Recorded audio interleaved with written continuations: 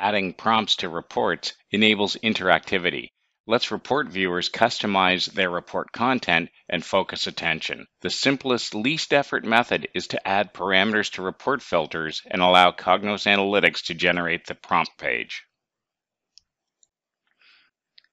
In this video, you'll see how to create filters using a parameter and the best practice for naming parameters. Parameter names are bound by question marks in Cognos Analytics.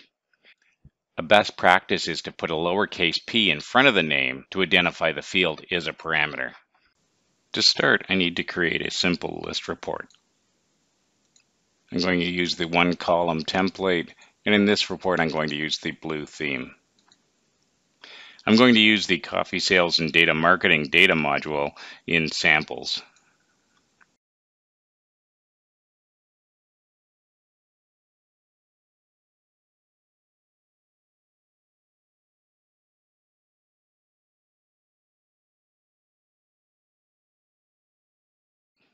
I want to add an interactive filter for product group to my report. Selecting the product group column, filter icon,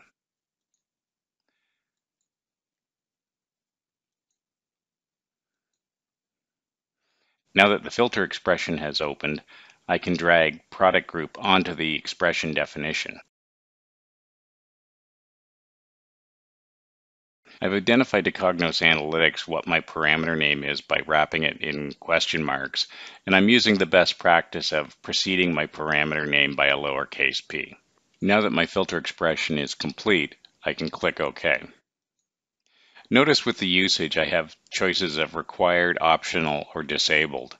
I'm going to keep it as required, which means I'll have to provide a product group value in order to run the report.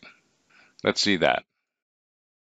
Cognos Analytics has generated the prompt page for me. I can see my parameter name with the P product group, and I can see a pull down that's available to me with all the product group values.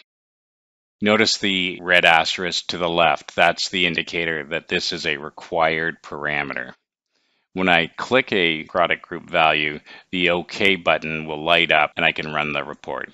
This completes the video on how to create a simple parameterized report.